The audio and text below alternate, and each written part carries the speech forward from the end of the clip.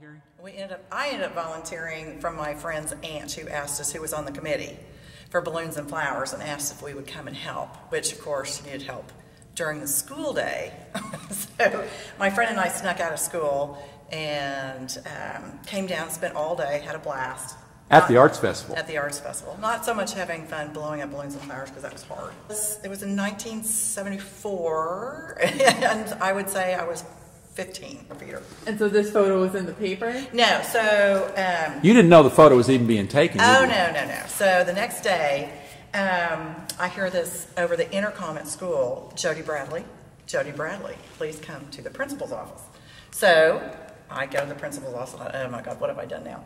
And he asked me how I was feeling. I said I was feeling fine. And he asked me,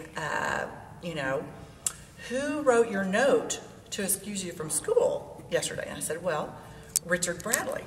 And he said, so would that be your brother, Richard Bradley? And I said, yes. And so he took me outside into the hallway, and he had taken the picture from the newspaper, and he had it pinned up on the bulletin board.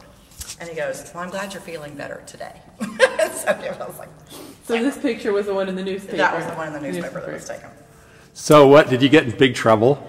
I pretty much got in some big trouble, but I'm sure that he went back into his office and just died laughing.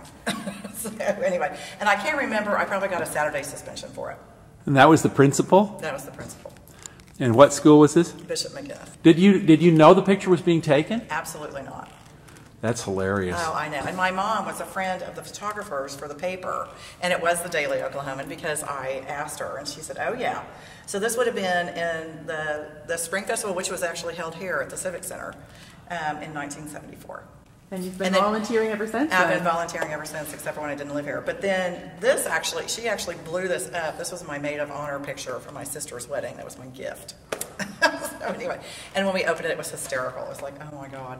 I didn't even know she had this picture. And I guess she kept the picture all these years. And